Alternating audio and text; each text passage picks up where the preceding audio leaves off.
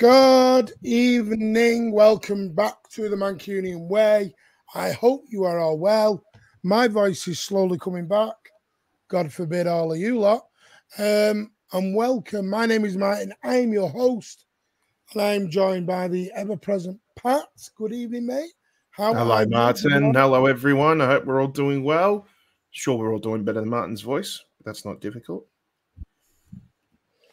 Yeah. Could be doing better than... No, I won't say that. Right. And obviously, we brought Misery Guts back. Hey! All right, everybody.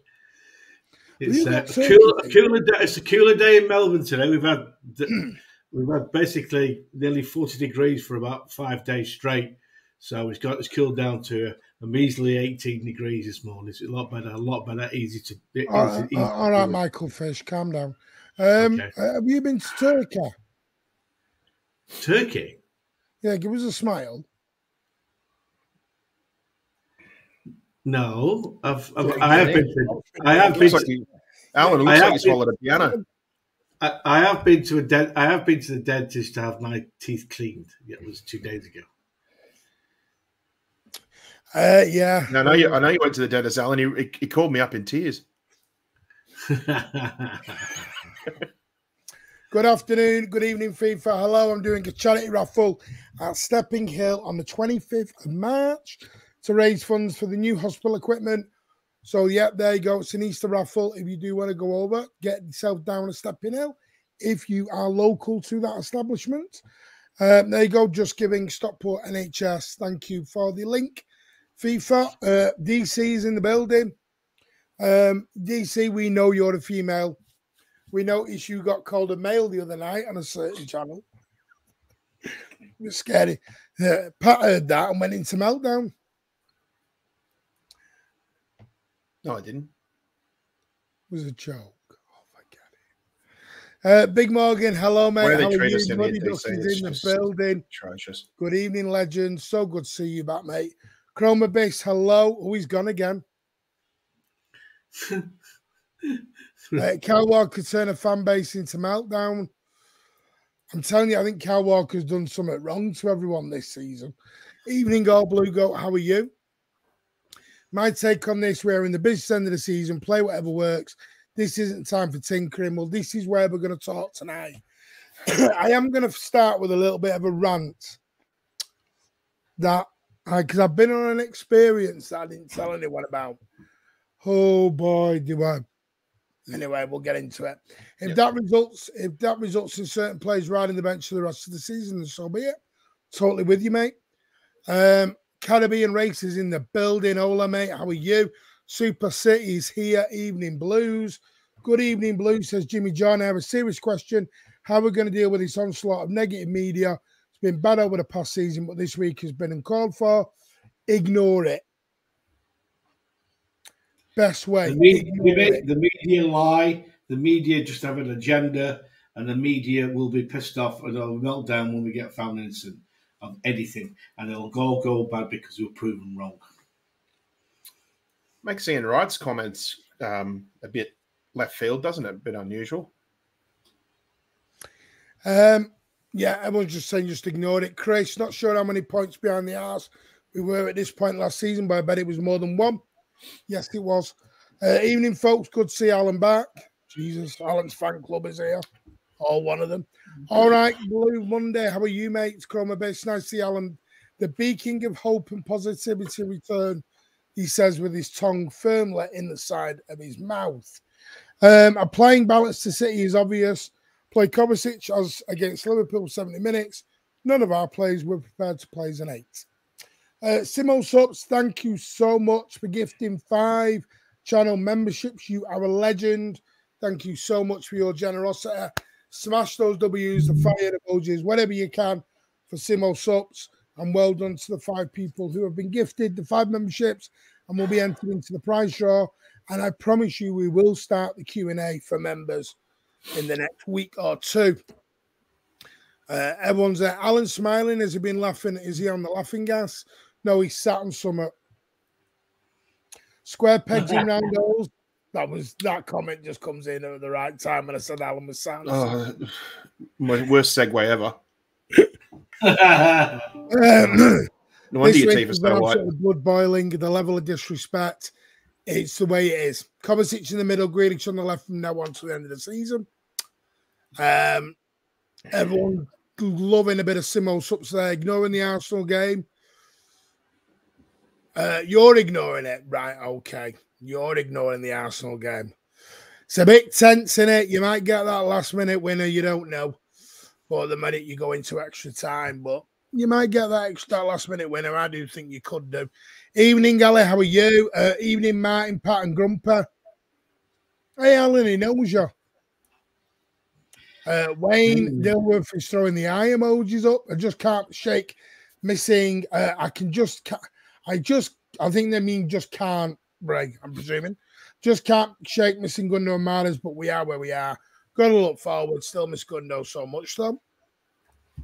Any ITK news?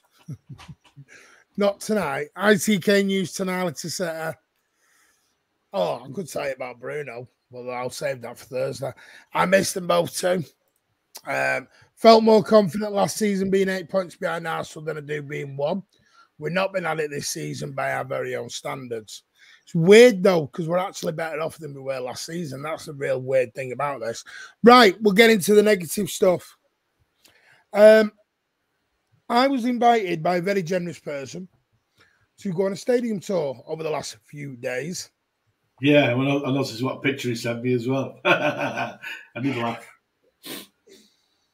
It broke my heart. In what way? Well, if you're going to ask me a question after every sentence, Alan, this is going to be a 3-hour stream, mate. Okay. Right. You get there, really good. Thought it'd be really, really good, this. Within 30 seconds of being there, I was asked, would you like a photograph with the 3 trophies? Said 3. Why was there not 5? She couldn't really answer me. Didn't really want to answer me. And we said, well, yeah. So we got our phones out, ready to take a picture. No. Put those phones away. You must have a photo done by City and paid a mullah before you've even approached. Ooh. So we declined a photograph. So we waited in the area as you go through, go into the entrance and everything, go in. And I thought, right, okay. There was which I don't mind, I get it. I love the fact that other fans are there and around the world, you know me. There was a Tottenham fan there in all his clobber. He must have come to see what trophies look like. Then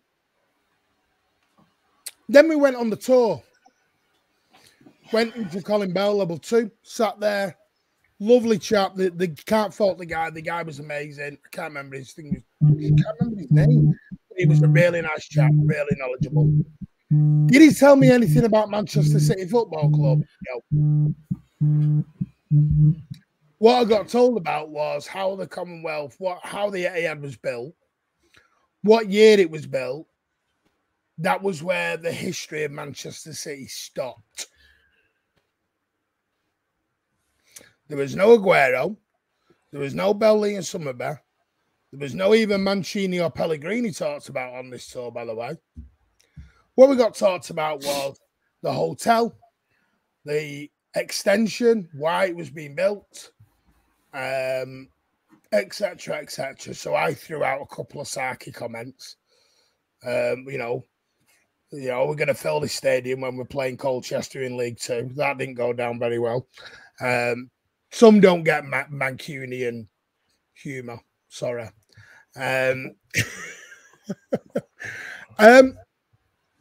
we were escorted around after a few really, really fussy on taking photos. So take as many photos as you want, but then they sort of get really arsey when you do start taking as many photos as you want. So we go around and we're carrying on. We ended up going into the press room, which was lovely, and they did the hologram of Pep Guardiola. Again, can't take photographs. You can have a photo next to the hologram of Pep, and you get a little white card. What do you think the white card's for? So to pay for a photograph that they take. So I've been there 20 minutes and I've had 2 options to pay for photographs so far now. In the 2 areas I've been in, I've had to pay for photos for both. Did you ask them why they were doing that? Because they never used to do that. So then we went into the, came out of there, went down the tunnel, lovely, played the old, didn't show us the you know, like what really got me is we were sort of, and I will come back to your comments, promise you, and this is not a Kill City job. This is how do we get a balance going. This is we've got to fight to get a balance here.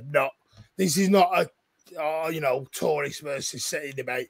This is let's get a balance between the 2 debate, and I'm going to push this. So I'm blue in the face, but it made me cry. It made me cry when I went on this tour the other day. So we're going on. And basically, we were carrying on. When he went and sat down, weren't allowed to sit on the seats, weren't allowed on the pitch, stood out on there, and then I thought, right, went into the changing room, sat down, told us all about Peps pre-match, why this, showed us about talked about the hydro pools in the gym. We're never shown the gym and we're never shown the hydro pools. Now, the last time I went a few years back, which was a few years back, you did go in the gym. You did go in the away dressing room. We did not go in the away dressing room. We were given the Netflix promo on the wall, which everyone's seen. Came out of there, and then we went back outside down the tunnel with all they put the crowd music on, and so you're walking out the tunnel like you're a player, which was nice. And then part of the tour was advertised as going into the tunnel club, walk around the tunnel club and everything else and have a look at the trophy cabinets and everything else. You didn't see any of that. We walked straight out there, up the level of stairs, into the concourse, and we were told that's the end of the tour. Where do you think they led us at the end of the tour? I know the answer to this. You know the answer to this because you've been on it. Where do you think they led us, Alan? Now, this is really where it broke my heart. We went out of the exit. Nope. Hey? We were not in the tunnel club. We went out of the S exit and we went past the Garden of Remembrance. Nothing was said about the Garden of Remembrance. I'm giving a hint, Alan. They walked right past the Garden of Remembrance and didn't mention a dicky bird about it. We will walk to the shop, Alan. Straight to the shop to buy things. Yeah. That was the exit of the door. That was the tour. Last time I did the tour was when I was over before the pandemic. So it's now they weren't stopping us taking photographs of anything and not charging them. That's ridiculous. That is out of order. It really is out of order. Within 10 seconds of being there, mate, I was being told to pay for tickets to have a photo with the trophies. Which, by the way, I've already done the 3 trophies. I want the bloody 5, but the 5 are somewhere around the world. Yeah, I know. Now, the difference is I wasn't going in there to do an investigation. I went there as a guy who works behind the scenes on this channel, who I will not mention them. They know who they are. They are over. They do amazing work. They worked on this channel from day one, and they wanted to treat me to go on this tour. So we went. We were both disillusioned coming out. Now, I'm not here to try and do a Kill City job. What I'm trying to do is, why are we not having a balance? All I am hearing at the moment is Manchester City fans are walking away. Big Steve said on his show the other day, he knows 2 50-year-olds who were at Anfield who were jacking it at the end of the season. I'm going on a podcast. I'm going on Ian Cheeseman's podcast during international break to discuss this with City Matters Group, because it is a massive issue that he's really. It is. Oh, by the way, sorry, no, I missed the best bit. Guess what they said while we were all sat in level 2? Go on. At the very beginning. They turned around and they went, yes, and we're playing on Saturday. And just let everyone know there are tickets available if you'd like to get tickets at the end. I'm like, I'm all right, I've got a season ticket. Didn't know what to say. I think I've heard them say that too on the occasional. I get it. Do you know what it felt like today? And I hate saying this. Has anyone ever been on a timeshare? It's a money grab. It felt like a timeshare. Yeah, that they're going too far. It's not on. And they're taking advantage, one of the local fans, but also big time the international fans that are on the tour, because they don't know any better. And that is just a pure and utter money grab. They're already charging for the tour. They shouldn't be. They should not be charging for photographs. That is a disgrace. That's a disgrace. If people have got camera phones. If someone tells me not to take a photograph, I'll say I'm taking one. None of your business. The only place we were allowed was in the dressing room. Yeah, you sent me one. By the way, there was 3 parts of the tour they advertised we never touched: Tunnel Club, the boxes, and going down the. Do you know what upset me the most? Any new fan, which I love the fact we're getting new fans. Yeah. But none of them would know who Belly and Summerby were. None of them would know who Roberto Mancini is because they were never mentioned. Vincent Company was not even talked about. Aguero was not talked about. So this isn't going back to the days of Belly and Summerby. They're not even talking about players from 6, 7, 8 years ago anymore. Did they go outside and tell people what Belly and Summerby statue? No, they never talked about it. It was never mentioned. That's an absolute disgrace. One thing. You should mention that to the City Matters. That's a disgrace. I gave feedback. Now, the thing is the reason I want to talk, I don't think it's just a City problem. I think it's a football problem worldwide. Tottenham Hotspur announced, was it 5 days ago, they're increasing their season tickets by 6% and they're doing away with concession prices. Do you know what else to do? Do you know what else and they have the second or third highest average season ticket prices? Right. And do you know why this is? Thank you, Lina. You're a legend. The new financial rules are for you've got to increase revenue at the football clubs to be able to buy more players, right? So the teams like City and in other words, not United, Liverpool, or Arsenal, who have already got the revenue coming in, have to increase prices to get more money so they can buy players. So they've conned it into the way of they have to increase revenue. So every little bit now will cost money, including prices for tickets, corporate hospitality, merchandise will go up, guarantee it, and stadium tours and everything will count. Nothing will be for free. And that is because of these stupid rules that the corrupt Premier League are trying to do.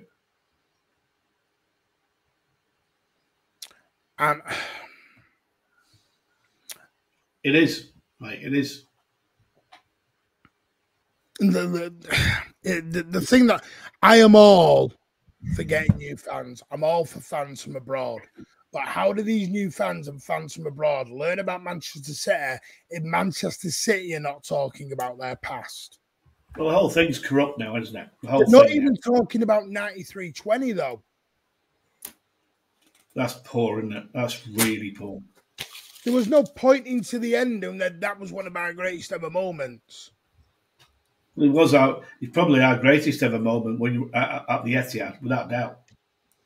And this is not a do Manchester City. This, if anyone's from City's listening, this is just feedback. You are losing fans. Now, if you don't want genuine Manchester City fans from 20, 30 years ago, fine. Tell people that.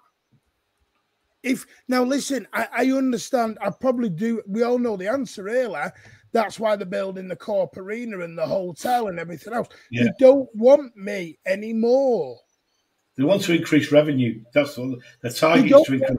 You know, here's the sad thing: is they don't want Manchester City fans. They want football fans. They want, like I said to you, Deb, mate. It's all about increasing revenue. So they'll do anything to do that now. Well, here's the thing, Howard. Here's my thing. This is my worry. Go back to Burnley 3 weeks ago, and I said to you, we can't fill out our stadium on a night game against Burnley. Yep. We don't. This is going to sound really bad to people. We don't have the fan base of Liverpool, United, and Real Madrid. That's why they're trying to charge for everything, including building that extension, mate. But Alan, the fans aren't there to pack 60,000 fans from abroad in. Are you in Australia going to fly over on a Wednesday night to watch Benfica or bloody Burnley? No, but are you going to do either? Don't ask me that, because I will do something like that. So mate, they come over for 2-3 weeks, but mainly 3 weeks from our part of the world, right? And if we've got games midweek, we'll go. But the whole thing now is driven by these new rules about how to make money. And once they've built the stadium, it's about filling that hotel, getting the merchandise, prices of shirts and everything else will go up, guarantee it. And that's to do with the Premier League cooking these figures for financial fair play rules, that they're bending the rules so that they can get the cartel at the top. End of. It's a business, mate. It was different things, Big Morgan. £10 for the photo, then key rings, and then everything else on top. Yeah, it was minimum of £10. Martin, I'm gonna play devil's advocate for a little bit here, and the reason being is because I do agree with you in a way, because I have been on the tour as recently as you you know, in comparison to when you've just been. And from my first memories of doing stadium tours, you know, best part of 10 years ago, there are a few things that certainly have been missing. I mean, for starters, I mean, nobody ever sets foot in the Champion's anymore. You know, and I thought that was interesting because, you know, they have special rooms that were set up for Khaldoon and Mansour, if you ever was in Manchester, to talk to the owners of other clubs and things like that. And, you know, that was sort of like the workroom, the war room, basically, for how all our operations were sort of, you know, were done during match days and things like that. And, you know, the other one that really stood out for me was, you know, we talk about there's no discussion of the Bell Lee and Summerby statue. Well, I remember it wasn't that long ago. Everybody used to enter through the main entrance of the stadium, and the first thing they would point out to you on the left-hand side was the Bert Troutman Stadium. And they'd spend 5-10 minutes talking to you about the story about Bert Troutman, which was quite fascinating, actually quite fascinating to a lot of younger generation, because they didn't realize that this club was all about players like that, you know. So that's been disappointing. Since they've moved to the provisional temporary gift shop at the moment, you know, you don't have I call it the blue room, you know, where you walk in at the end of the tour and they have that surround video that used to play like the entire history of the club and everything. That's not on at the moment. Okay. Now, yeah, while it is a bit disappointing compared to what it used to be, I'm kind of willing to let it slide until you actually move everything into the new stand, because I wonder if for the moment, maybe their resources are slightly limited, but I think for that reason, I think fans like yourself, Martin, and you know, everybody from season ticket holders to Superbia members, the hardcore ones, the ones that have been in and out since Main Road days, I think it's up to you guys to put and maybe international fans too, who are aware of what's going on in the club. It's up to you guys to put more pressure on the club to make sure that, you know, they can get back to their roots a little bit more once the stadium expansions are in. You know, so once they're all back to full resources and they're able to, you know, go ahead and do things without it being on not necessarily shoestring budget, but basically on limited resources because of all the renovations going on, then that's when I'll probably be finally critical as to whether it's, you know, there's been a massive drop in the stadium experience or whether they're actually going to increase anything. So I understand where you're coming from, but until the stadium expansions are in, I think I'm sort of just accepting it for the time being. How long is it? 2 years before that stands built? We've got till 2028. It's got to be done by 2028, 2029. You're looking at another 4 or 5 years. Really? 2026. Or co-op's 2026, isn't it? No, co-op's open this year. Oh, okay. Well, I thought the stand was 2026. Okay. That's the So World Cup. Yeah. When's the next Euros? Euros is 24, 4 years on. Yeah, 28. 2028. It's got to be ready for the Euros. It's been done for the Euros. Okay, Totally that's fine. Damesh, thank you for continuing your membership for the 10th month. You are a legend. Thank you so much. Yeah, but Martin, you get what I'm saying. Like, I think until they're back to full resources, I think there's always going to be a few sort of corners cut, and they're not going to be as resourceful or as informative, or there is an element of the match, the stadium experience missing at the moment. Let me throw you this one back at you though, Pat. United's ground's falling down to bits.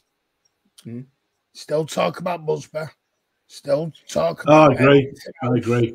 I get that, but that's all they've got to talk about right now. So.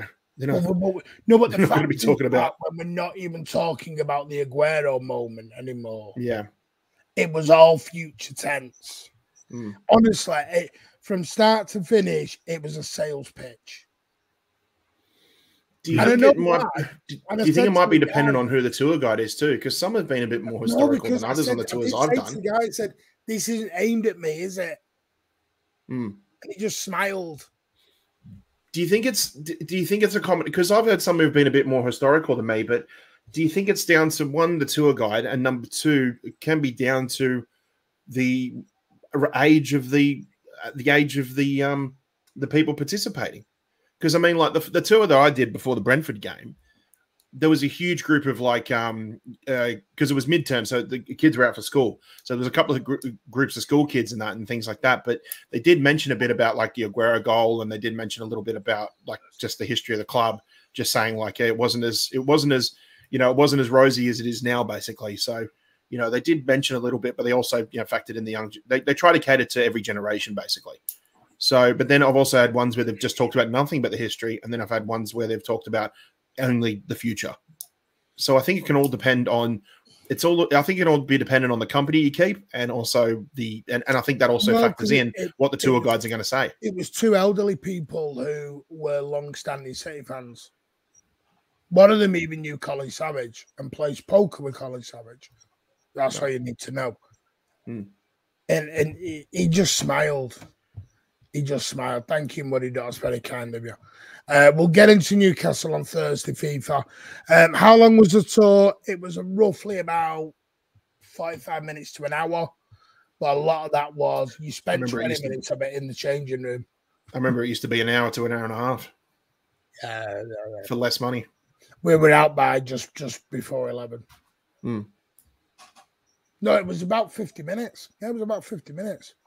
And that was a lot of waiting around because there was a group of people who just wanted to ignore the rules.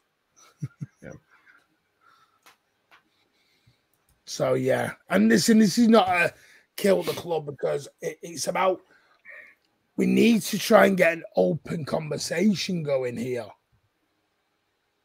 I am listening to too many long-standing Blues walking away at the end.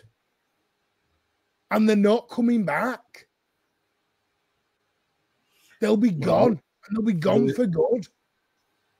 And the thing is, this season, like I said, it's been talked about in the club, the atmosphere is dead.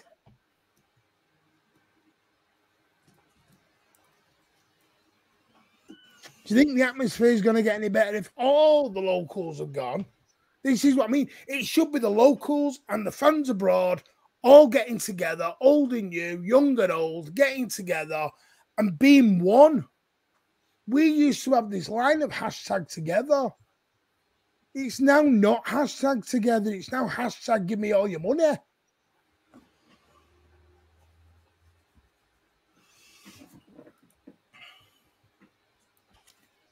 I just, the thing that upsets me is simply because I don't even mean a historic thing, but they're not even talking Aguero. They didn't talk Pellegrini. None of that was talked about. It was all what is coming. It was all expansion. Did you speak to the guy? Did you report it after? The person who I went with is going to report it. They're going to leave feedback. They're not bothered though, Alan. Do you know how many people? Big Steve works for the club, and they're not listening to him. I know. Well, you know, Mike works for the club, or did work, not listening to him. Well,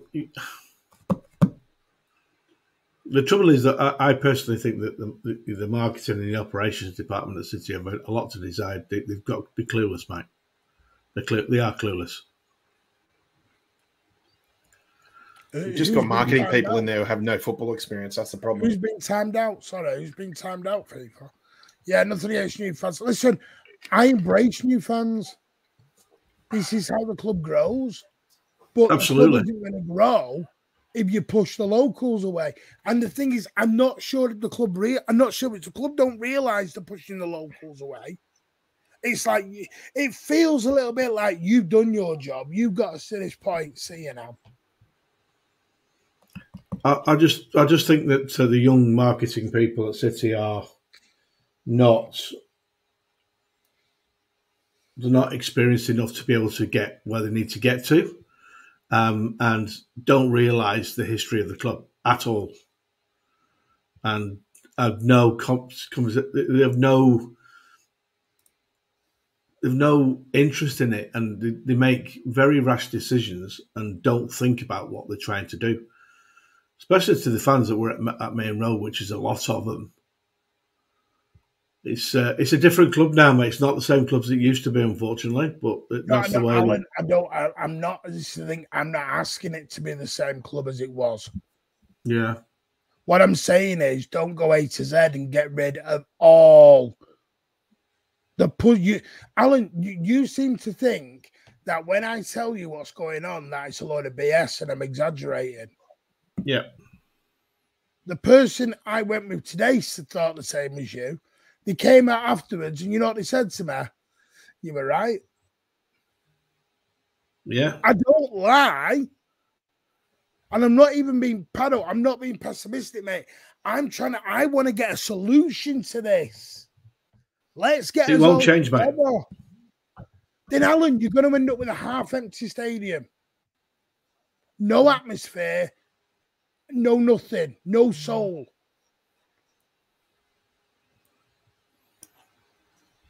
It has to change.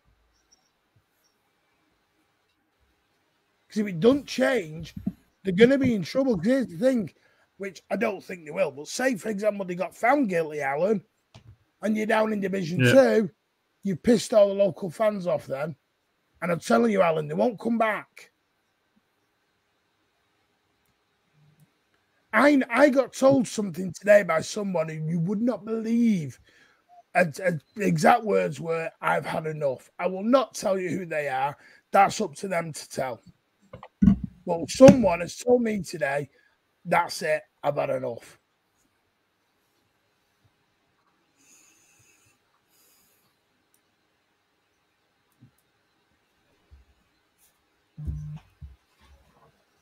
This channel was set up to bring old and new, abroad and locals all together. How can we do that when the club aren't helping to do that?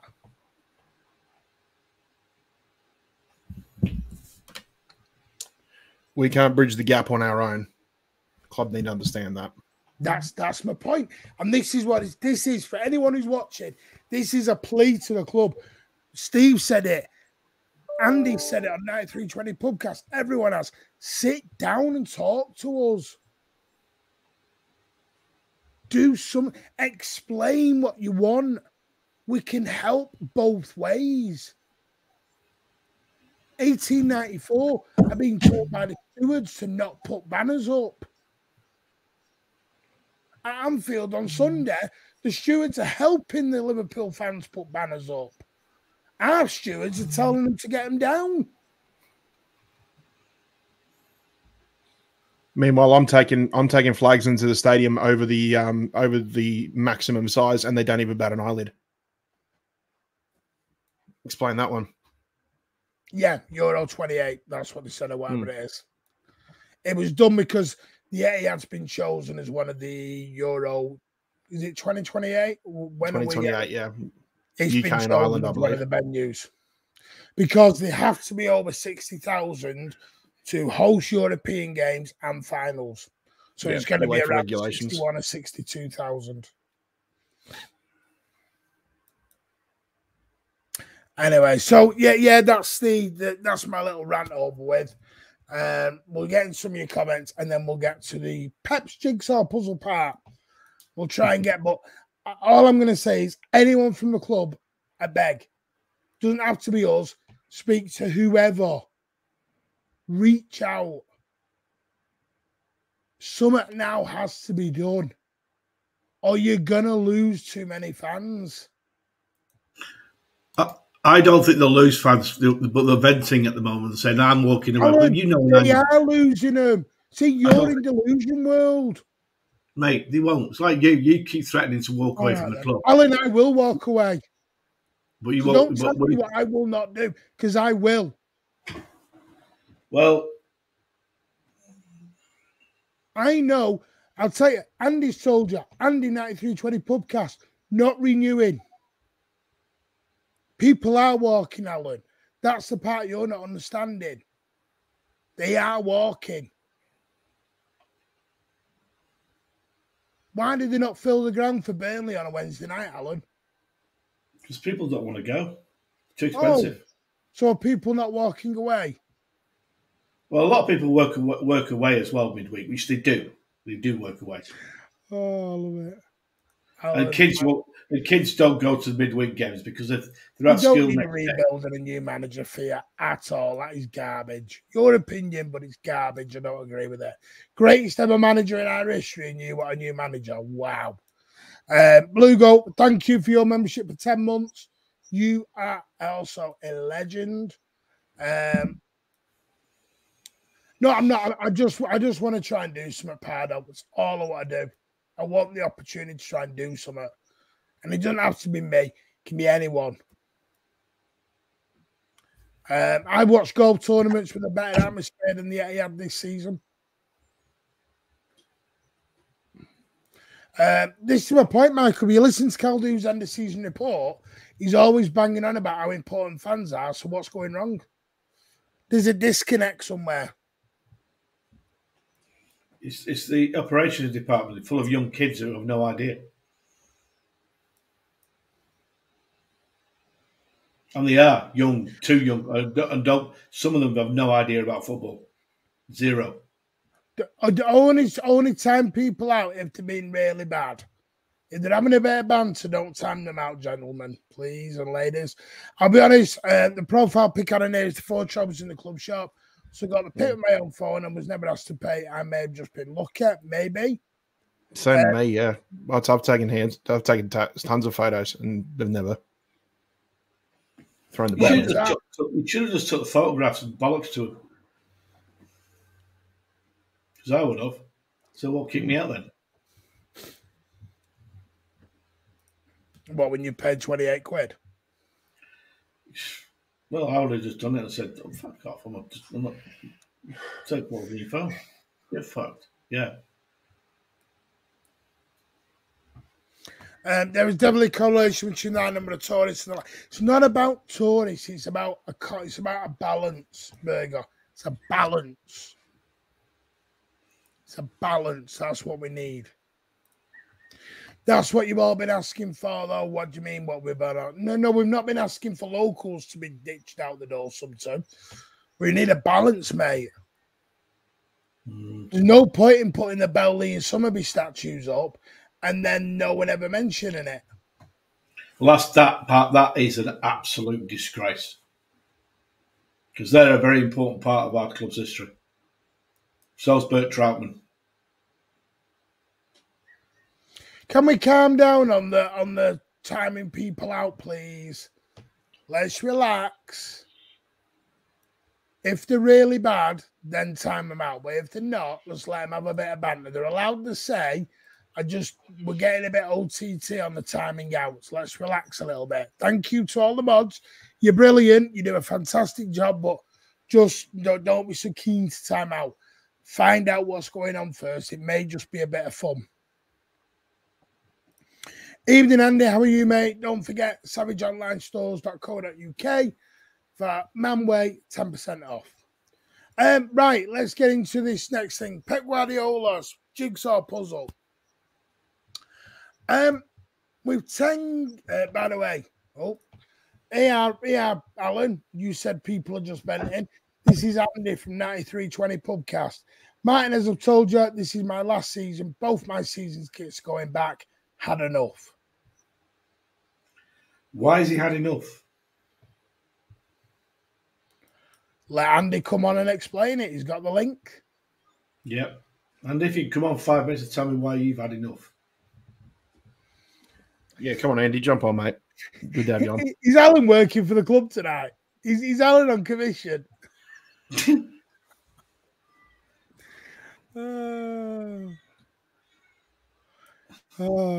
I can't lie, this season has felt flat. How do I get a season? The club have not told me why. You become a member, and then once there's space, FIFA, you get invited on.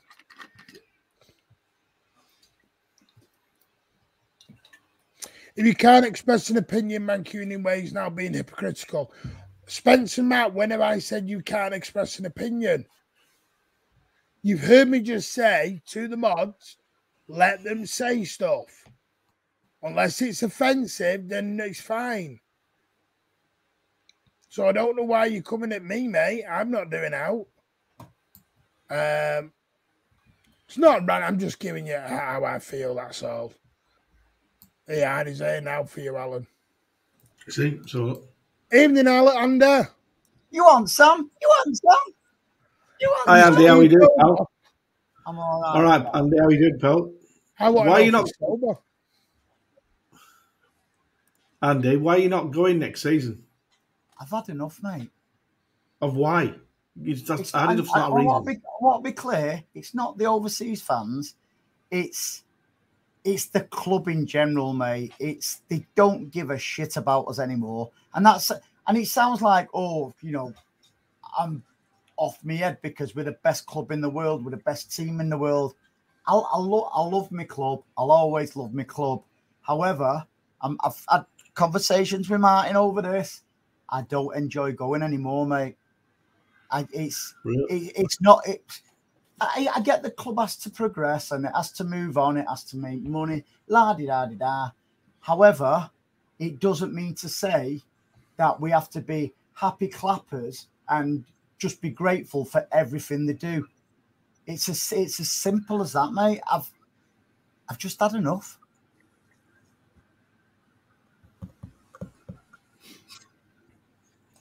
And again, it's not overseas fans. In case, listen, it's long-standing fans what are pissing me off as well. It's not just about the fans either. It's the City Matters group. They might as well call it the City Don't Matter group. We've seen during COVID, they don't need the fans. We were still, smashing the money in when we didn't have fans in the stadium. Like we always go on about the building a stadium, building an hotel and stuff like that. I know for a fact, and this is one of the big reasons, right? I've sat in my seat since we moved into the Etihad. I know I'm going to be relocated away from all the people I've sat next to for donkey's years.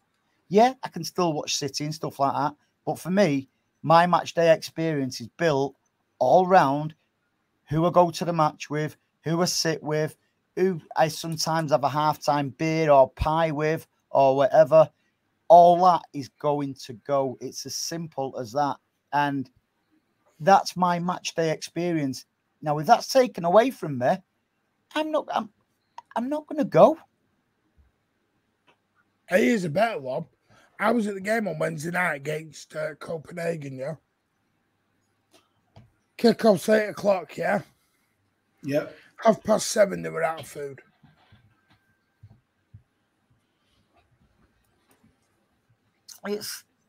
Explain that one to me.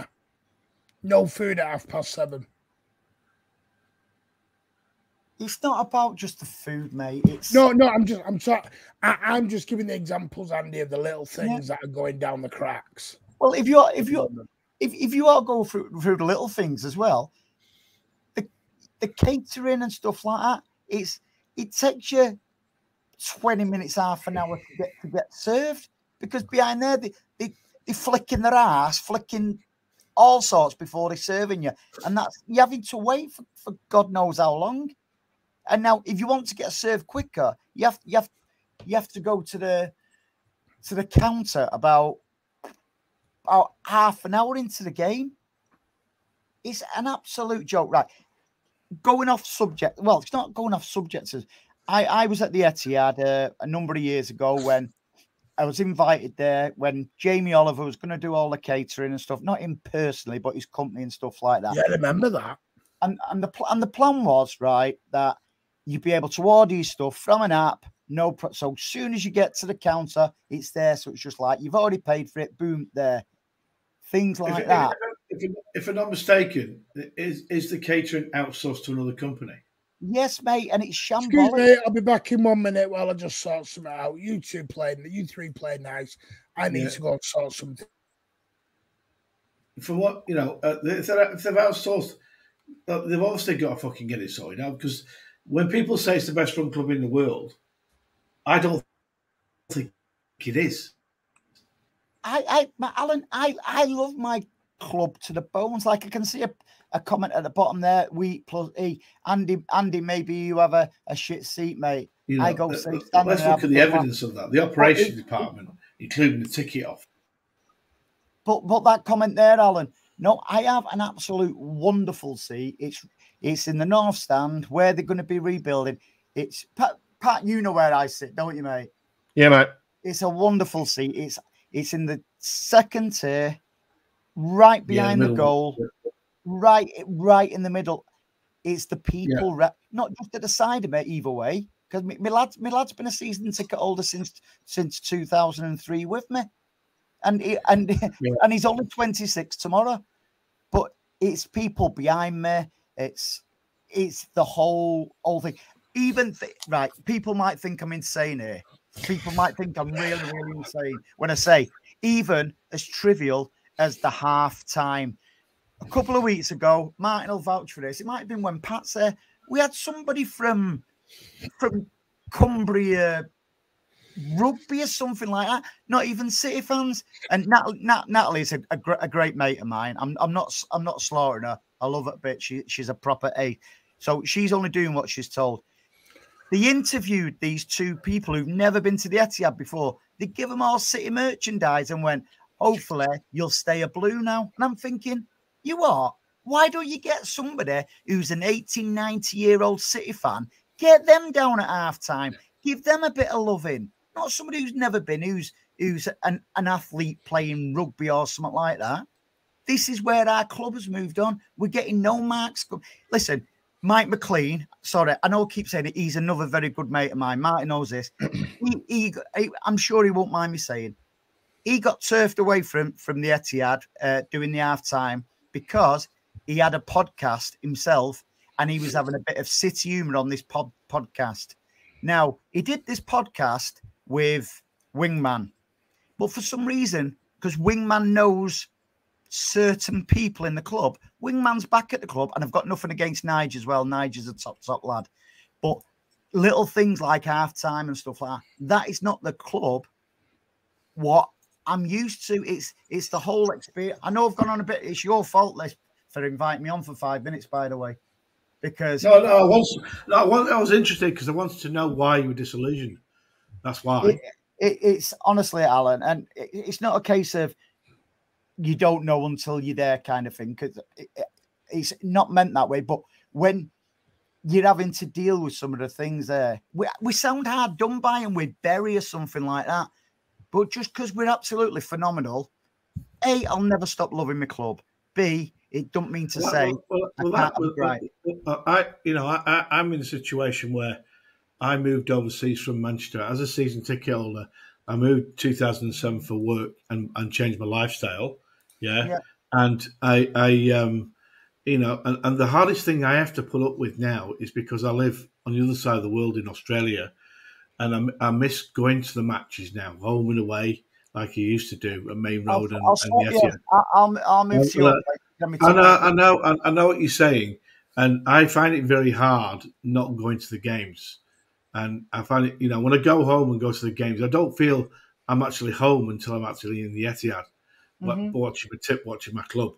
And when I go home, I've got a good substitute. We've started a supporters club in Melbourne, and Pat does the Sydney one. Yeah. So we have ex mans as Pat knows in Melbourne supporters club.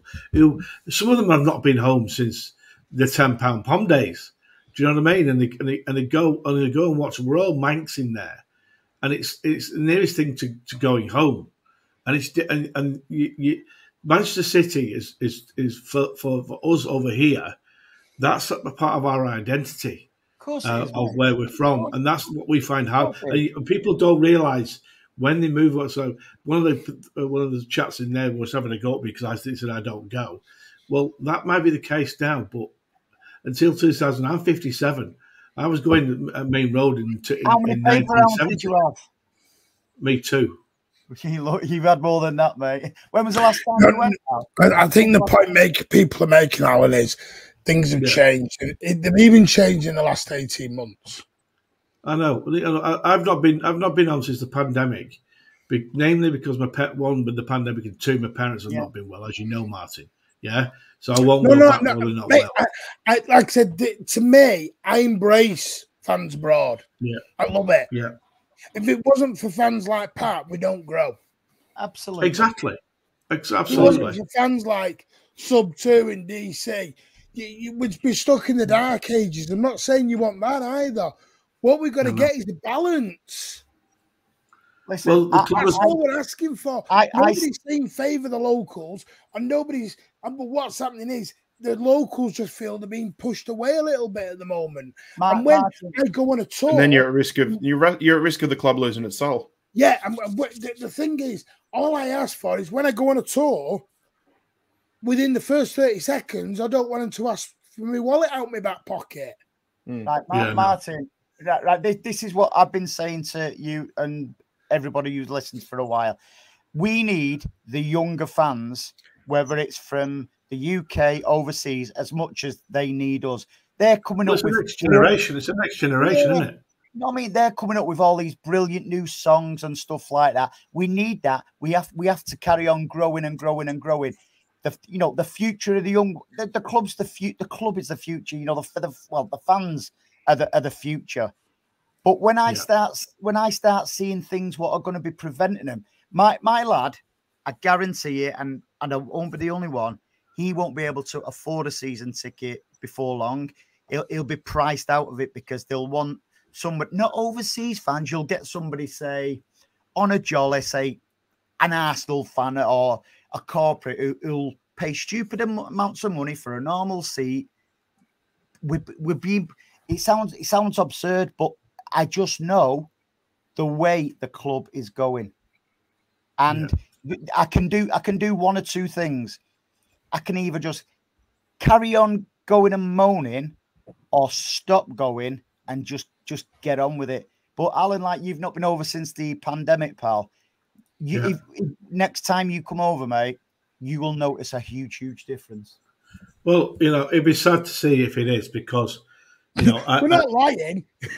I'm not. No, listen. I'm not. It'd be sad if it is. Like we're lying. Listen, I know. Me and Steve Barsley, and Steve Martin, who helps run. He's the secretary of the supporters branch here. He's Mank. He's born and bred in the estate opposite the ground, and he's been over here since he's been about 12, I think. And Steve's like in his late 60s now, and even he said, because he does all the administration for it, even he says getting things done with City now is hard work. It's like pulling teeth. It really is, and it's difficult. So it has changed a lot. I speak to Steve every single day of the week. He rings me every day of the week. So it's Steve Barsley. So it's difficult because he didn't get that. the football club is my identity to home. That's my connection to home, and that's what it is. And it's the same for all the City fans that are from Manchester here. It's the connection to home, and the club don't realise that. They don't realise that when you live a long way away from home, the club is the connection. Do you want to know what the club are going to struggle with? The club as well as the fans in the not too distant future. The club are going to suffer with not having this much success once the GOAT goes. Once Pep goes, the club itself will struggle. So it's almost like for the past so many years we're taking all the success for granted. We're having our purple patch like United. Their purple patch went under Ferguson. We're having our we went with Mancini, Pellegrini, now with Pep, even more with Pep. There's going to be a point where things don't go to plan and we drop off, and then we'll see who stays and who goes. Can I just say, by the way, I want JSGC, friend of the channel, absolute scholar and a saint. You're all sub to him anyway, but he's an absolute. You're only saying that because he agrees with Martin. No, Jay's a really top lad. No, I know. I know you know. I know. You're just being sarky because you're not in Benidorm anymore. No, but Jay, you are a legend. Thank you for joining, mate. And hopefully get you back on. And you're always sarky because you keep booking holidays at FA Cup finals. Right. So, hear me out on my last point before I go because I've still got some work to do. Right. When let me try and explain what I mean by the club will struggle as well as the fans. Before Pep come in, we was more than happy with our first FA Cup win. We was more than happy with our first Premier League win. Then we didn't win it, and then we didn't win it again, and then we won it with Pellegrini. So we was happy with winning. Now we've got that much success. I think even the club itself have got a bit giddy and taking everything for granted. And yeah, it might be human nature to do stuff like that. However, no, Sticky Vicky died last year, Super Say. Her daughter's still doing the rounds, though, and apparently. And apparently Vicky Starr, somebody called Vicky Starr's doing the rounds as well, apparently. But you know what I mean about even the club are taking all this success for granted. So what can they do to put it right? What can they do? Start listening to fans, whether they're from Moston, Mumbai, Melbourne. Start listening to everybody. Our fan base is worldwide, right? Yeah, have a genuine meeting with a group of fans. Some abroad, some local, some old, some new, and have a genuine chat. Have a proper meeting. Yeah. How can they do that, man? Make it human, not numbers on a spreadsheet. No, but how can they do that? Well, it's simple. We've got technology because they got them on the big bloody screen during COVID, so they can do a massive Teams or whether it's a Zoom or whether it's a whatever. We've got to get fans from every corner of this round world. Not just everyone. You should have a representation from abroad, a representative, two from abroad, two here, two old, two new, whatever, and just talk. The trouble is, Alan, they won't sit down. There is a wall there. Well, that's come from what's happened in the press and what's going on as well. But the trouble is, Alan, I understand that. Alan, I'm going to say this, and Pat said this 1,000 times. We're the ones on the battlefield taking the grief. I know. I'm not meaning this thing, and yes, people got shit on fault. I am going on other shows, not City shows, and I'm getting pelters, not off the host, but of Liverpool and Arsenal fans. 115 cheats. Martin, blah, blah, blah, blah. Martin, don't go on them. No, I know. I'm not. I know. I don't mean it in that way. My point is, we're sat here defending our great football club, and all we're saying is we don't feel like we're getting the defence back. The club can't say anything, mate. You know that. No, Alan, it's not about that. I'm talking about in general. Yeah. Don't walk in and say to me, within 10 seconds of a tour, get your wallet out. Did you stay till the end of the tour? Yes, I did, you cheeky bastard. It was. We walked past the Garden of Remembrance to exit, and they never mentioned it. Did you ask if you could have one of the small rooms to put a bed in there to stay there for life? Did you get a half and half scarf off him, Martin? That's another thing. They were selling half and half scarves for the derby. What the hell? They had them in the Liverpool end on Sunday. Like, oh. Anyway, right, we're going to move on. Hopefully. One each on penalties. Listen, we'll move on to our tactical side. And I think you're going now, aren't you, mate? You can stay if you want. More than welcome. No, I've got loads to. I just wanted to come on and explain. It's easier to explain than throw it in the chat. Listen, everybody in the chat, much love. I'll see you. Are you going on Saturday, Andy? Saturday? No, mate. No. Listen, I'm struggling to go to Premier League games with my head, mate. I'm joking. No, but that's the way it's got me. Cup match. I know, no, but that's what I'm saying. I'm not going to put it on Prado. I'm watching it at the moment as we're going along. Right. Cheers. Honestly, 9320 podcast. Get over there. Great show the other night. Everyone is welcome except me. So if you do want to go on and talk football, get over there. I'm the only one banned. Yeah. You are welcome with me. The problem is I'm not banned. I'll be back soon. I'll be back soon. I'll be back on soon, Andy. I'll let you know. Andy, it's everyone else who's banned there. Andy loves me. Even Alan's invited. He's already been invited. I'm only banned on a Sunday. Sunday I'm banned, innit, Andy? But get over there, 9320 podcast, savageonlinestores.co.uk. Put the code Manway in for 10% off.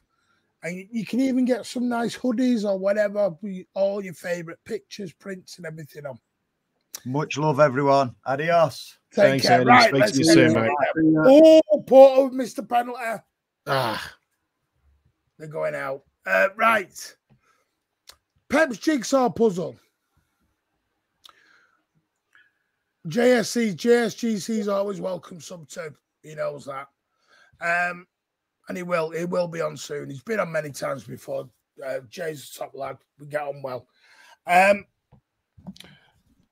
Is it time to go with strongest 11? If so, what is the strongest 11?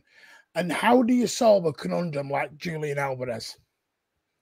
Well, for a start, Julian Alvarez played out of position at weekend because Doku wasn't in form and not been playing well, and Jack Grealish is injured. So he tried to plug that left-hand side with Alvarez and give it a go, which he did. He didn't do well because I thought Liverpool doubled up on not just him, but also Jeremy Doku when he came on and plugged that hole.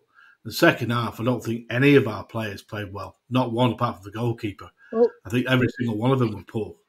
No, Alan, I don't mean. My point is, though, Julian Alvarez has not played in his natural position all season, virtually. Well, I was discussing on the text with someone this week, and he was saying, why doesn't Pep take off Haaland? Because he was non-existent, especially in the second half against Liverpool. It was zero existing. He hardly touched the bloody ball and didn't work hard enough. It was like playing with 10 men. And sometimes you have to say that. And you could put Julian Alvarez up front and play more the false nine types for the scenario. Why don't we play now and again when it's not working, go back to the false nine? We've got the players to do that with Foden and Alvarez. Why don't we go back and play that when the time is right, when things are not working? And another point is that when things weren't working last season in certain games, in big games, we had a bloody good player that used to come on who we really are missing this year, and that's Gundo. To slow us down, calm us down, keep the ball, don't get me wrong, Kozovic did well when he came on and we kept the ball better more. But I honestly do not think when things are not going quite well on the football pitch, we haven't got the strength in depth to come on and sort games out. Where last year we did. We had the Mahrezes, we had Gundo, especially Gundo, especially him. And I don't think, these players are good players, but they're not as good as those guys we've just lost. And I just think that occasionally Haaland needs to come off when he's not doing well in a game, and there's been a few times he's done that. He needs to come off, and now we've got a perfect replacement up there. Move Alvarez and play a bit more on the floor and a bit more fluid. So you want to drop Haaland then?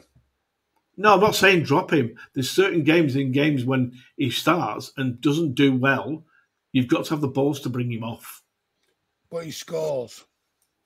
Yeah, that's my problem. That's my problem, Alan. You take Haaland off, you take off the one thing that we weren't able to do for years during the false nine, and even in the Aguero days, to be honest, we could. Yeah, but the weekend against Liverpool, mate, it was like playing with 10 men. I know, Alan. Yeah, but what I'm saying is that he's capable of doing that at any given second.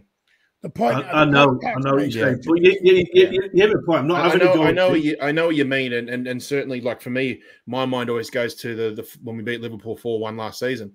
Yeah, you know, I still think that was a tactical injury, if you want to call it that, from Pep. I think he wanted to sort of play Alvarez in the number 9 role instead of Haaland, and because of that, their defense was all at sea. They didn't really know who to mark. You know, by the way, this isn't Alvarez. We're going to get into the point I'm making is, Alan, is I know what Pat's saying is if you take Haaland off, the trouble is Haaland can be crap for 89 minutes and does what he does in the derby and scores. Yeah, no. I listen. I understand that. You've got to realise, Alan. Yeah, but I'm not realising Haaland. Yeah, but mate, with all due respect, there's certain games where he's not getting joy, he's not getting the service. Why have him on the pitch when you can have someone who gets involved more? I think the difference, Alan, is what Martin's saying is that, like you said, he could be crap for 89 minutes, and Edison pings a long ball. He just gets away from his defender for 30 seconds and he scores. I don't think Alvarez is capable of doing that. I'm not saying he's a bad player. He's anywhere near as good as Haaland. But what I'm saying is that if you wanted to expect the same thing from if you wanted to expect Alvarez to do the same thing, then it may take 10 minutes of build-up play or 10 minutes of just nothing but possession football for us to break down a team for Alvarez to score. I just don't think that whole long ball and muscle off the defender is in his repertoire. So it's one of those things where Haaland can be terrible, but you know that in 30 seconds he could have it. He could do something that turns a game on its head. Alvarez doesn't have that in his game, I don't think. Or if he does, like I said, it involves 10 minutes of build-up play where we would have like 80% possession and we're just passing teams off the pitch. I'm not having a go. Don't get me wrong. I'm not having a go at Haaland, but there's certain times in certain games where he's not having any joy whatsoever. So we have got alternative way of playing. We have. No, but Alan, the problem what happens is, right, I understand what you're saying, but this thing like Wheat has put here, Haaland shreds through bottom 14, disappears against top 6. Factually incorrect. It's like you and Jack have got this belief that Manchester City are crap against the top 6 this season. We're not as fluid. No, you and this isn't calling you and Jack. The point I'm making is perception is key. Yeah. We have a perception this year that we are crap. We have a perception that we cannot beat top 6 teams and Haaland does not score against top 6 teams. Right or wrong? Oh, yeah. I understand what you're saying. Okay. Who has the most points out of City, Liverpool and Arsenal against top 6 teams this year? Go on, you'll tell me. Sir. Right. Who has 10 goals in 11 games against the traditional top 6? Say. Erling Haaland. I know, but you at the weekend, you know as well as I do, he didn't do it. He was like playing with 10 men. Seriously. I agree, Alan, but you can also blame there was no service behind him, Alan. I agree, but Kevin De Bruyne had a poor game. He was all right for the first 25 minutes. So hang on a minute. Yeah. People are blaming Haaland. Why did nobody have a go at Foden and De Bruyne at weekend? Well, the second half, not one outfield player played well. Not one. They were lucky to get away with it at weekend. We were very lucky to get away, especially the penalty at the end. It was a penalty. No, so too, it's not true because you're looking at wins. Look at points, not wins. Liverpool aren't winning against top 6 and Arsenal aren't. Do you know what we're all doing with each other? We're all drawing. Yeah. I just don't think we've got That's the depth. The key. I don't think we've got the depth and quality on the bench now. No, I understand that, but like people said about Haaland this season against, he scored 2 against Burnley, 1 against Sheffield United, 3 against Fulham, scored 2 against United away, 2 against Chelsea away. Yeah. By the way, everyone's forgot. 2 against Chelsea away, scored 1 against Liverpool at home. Yeah. And then 1 against United. Hasn't played Liverpool, yes, wasn't very good, I agree. Chelsea had chances, should have missed. I think what you can say is, has Haaland played brilliant in them games? Then yes, you've got a case. Well, this is what I'm saying, because the other fans, I know they take the piss, but one thing they say, he doesn't do it in big games. And Liverpool was a big game at the weekend. It's a garbage thing, Alan. I know. And I watched him in the second half, and I would have took him off. I would put Alvarez up front. I would have took him off and put Foden just behind. Alan, Alvarez couldn't chop a bag of sand on Sunday. I know, but he was better. He can't play left-hand side, mate. He wasn't better than... Honestly, mate, Alvarez was shocking. I know. There wasn't one good player, outfield player, but, mate, Haaland was he was a spare part, mate. He was a spare part weekend. What service did he have? I know. We were shocking. So what service was Alvarez getting then? Oh, no. I thought the second half we were terrible, but I thought... No, what we're doing is we're scapegoating again. I know. It's all right saying that, but... It's factual. You're scapegoating again. This text conversation that I had with a certain person that goes every single week home and away, right, is saying Haaland can only do it against the mediocre and poor sides. But factually, that's not true, because I've just told you who he scored against. He goes home and away, this guy, mate. Alan, I'm just giving you the bloody stats. I know. So are those stats wrong? No, but it's about getting involved in the game. But we need him to influence the game. We need him to influence the game. And he was doing diddly shit that weekend. Just stood there. If he has a good game, mate, if he has a good game, I will say he's had a good game and played well. But against Liverpool, he was late. Mate, he didn't influence the game. He didn't get involved. I agree. He was crap. He wasn't good. I've said he wasn't. Fucking hell. That's what I'm saying. We're playing with 10 men. No, we weren't. We were playing with 7 men. Because Foden was a bag of shit, Alan. Oh, no. Bernardo, bag of crap. Yeah. Alvarez, bag of crap. Yeah. That's my point this season. I'll talk quieter. My point is, what frustrates me with you, Alan, you go with the agendas. You love the agenda. I don't know why. No, I'm just... Bernardo Silva could come in your house, take a big dump on your living room floor, and you would go, "You all right, mate?" No, I'll give him a pint. There you go. The question is, if he came home and Bernardo Silva was in bed with his missus, what side would he get in? Took him in. He'd make him a cup of tea. Yeah. Do you know Julian Alvarez hasn't scored against any of the top 6 teams full stop this season? Well, we'll see what he does in the summer as far as transfer window. No, it's not about... I think you're ranting, like Pat says, you're ranting about the Liverpool game. Because you didn't get your... Hold the comment up. Go on. You know I'm right, Alan. You know I'm right, Martin. You know I'm right. No, I know he has, and I fell for it.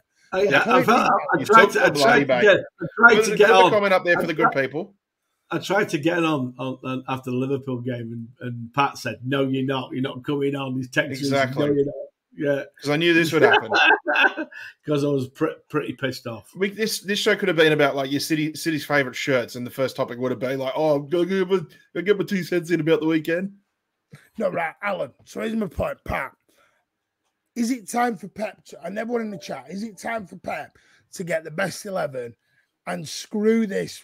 We've got 10 games left. We're 1 point behind. That's all we are now. 1 point. We can still win this title. I still think we will. Is it time to stop this rotation stuff? It's bizarre. We've got 1 point behind. We've got a chance to win the league, and we played nowhere near the level we did last year. Nowhere near. It's bizarre. Thanks, Pat. But yeah, look, I'd say yeah, the rotations are done. International breaks here. Chance to, not go back to the drawing board, but get everything, get all our ducks in a row and go ahead and go for that final stretch of the season, just like we did this time last year. Yeah. Be ready to go. Hopefully Jack's mended and his head's in a better place and he can go, because I felt like we really missed him on the weekend. And I think that's just proof that a fully fit, fully fit Jack Grealish will do wonders for this squad, going for the push on all 3 trophies again. Yeah. That's it. I think this international break is going to be a little bit of a blessing in disguise for us. When is it? Next weekend. Next weekend. Yeah, thank God. We need Arsenal. So Alan, before we play Arsenal, they have no football for nearly 3 weeks now. I mean, the only reason I'm thinking is I understand that we want to play an Akanji or an Ake or a Walker, and we want to play whoever now. But to me, with 10 games left, play the 11 now. Play your best 11. He did last year, didn't he? But that's what we need to do now. We need to get Jack Grealish back in that thing. Because I'll tell you what, you could see the difference because we kept losing the ball on that left-hand side all the time. Well, not only that, put Foden into one position. Yeah. Because now he's got to figure out, how do I get Kevin Foden? Because for me, it's a very simple thing. I don't think right now, with the players we've got, without majorly dropping somebody, I think you're going to struggle to get a KDB and a Foden together in the midfield for the rest of the 10 games. I know. He's playing him out on the right-hand side at the moment, isn't he? This is going to sound even more awful now. It's time Alvarez spend the rest of the season on the bench and we go again next year. He did this time last season. You come on as a sub. He did this time last season and turned into a super sub. Comes on as a super sub now. Yeah. Same for Doku. Yeah, I agree with Doku. Doku's not. Doku's what he probably should have done. Let him come on as an impact sub now in these games. Yeah, I agree with you 100%. How far is Grealish away from being fit again? Hopefully back for Arsenal. Right. I'll be straight with you right now. Do you know what I'd do the rest of the season? I'd go Haaland up top, Foden on the left, Bernardo on the right, KDB is 10, Rodri, Kovacic, Ake, Diaz, Walker, Diaz, Stones. I just can't decide between Walker and Akanji. Do you so you're playing double pivot? Foden on the left. I just, for right now, needs are a must. Yeah, so you're playing double pivot, are you? No, because Kovacic and Rodri can interchange. Rodri can be the 8, and then Kovacic can be the 6, and then vice versa. Mm. And when John Stones goes forward, that forces Rodri to go further. On the bench should be Nunes, Doku, Alvarez, Walker or Akanji, depending on which one you want, and Gavardio, Rico Lewis, all them to the bench. Or, because I don't know where we're going to be with Jack. The problem is with Jack, I think it's too late in the season to come in and start being impactful in the way that he probably wants to be. Yeah. And he's frightened now. He's frightened with he's going to take a few weeks to get, because he's frightened about his groin, definitely. I personally, for me, I'd give Jack Grealish, see you next season. Yeah. Come back, mentally sort yourself, come back next season. Yeah, I agree. But, it was disappointing at weekend because I don't think we helped ourselves. We took the foot off the pedal. I said this in your in your space. You know, we scored and then stopped. We just stopped. We just took the foot off the pedal. The intensity went straight out of our play as soon as we scored. And we let Liverpool. And then when we made the mistake of them scoring, we lifted their crowd, and that was it. It was like the Alamo. I just thought, shit, if we survive this, we'll be lucky. And we managed to get through the game. And then Akanji does that at the end. And you text me, Martin. I couldn't fucking believe him, what he was doing at the end. We got away with it because it was a penalty, definite. Unbelievable. We got away with murder at the weekend. But it was a good point. It was a good point at Anfield in the end. And it's not even about screwing anything up. It's just the parts of, I think he tried to be too cute at Anfield. I was thinking that suits, controlled, pause of football. Yeah. 99% of our players are control-based possession footballers. Yeah, and Doctor isn't. Between playing controlled, fast passes and utter chaos basketball. Yeah. We allowed Liverpool to turn that into a basketball game. Yeah, we did. And all of that second half, we hit the post and hit the bar as well. And, you know, we had our chances to win the game, but God, we were under the cosh. Will we ever? Anyone know why I'm laughing? No. Why are you laughing? Pat knows. What have you done now? Because I went, Pat, what do you think? And then Alan went off on a 5-minute spiel again. Pat, what do you think? Oh, I don't know. I agree with Alan. Jeez, I don't know, mate. What was the fucking question? Oh dear. Now, look, I think we're talking about lineups and that for the rest of the season. Yeah, is that sort of along the lines we're talking? Yeah. So, look, I just think international. Again, I said before. I said international to me. For the remainder of the season, international break will give us time to just reset ourselves and then go for that run, get ourselves into the form that, you know, got us on those winning streaks that we had last season. I just feel like it can be a rinse and repeat of last season. We just know what we need to do. I prefer that we chase rather than being chased. It's usually we probably play better football when we do it, actually, when we're chasing opposition.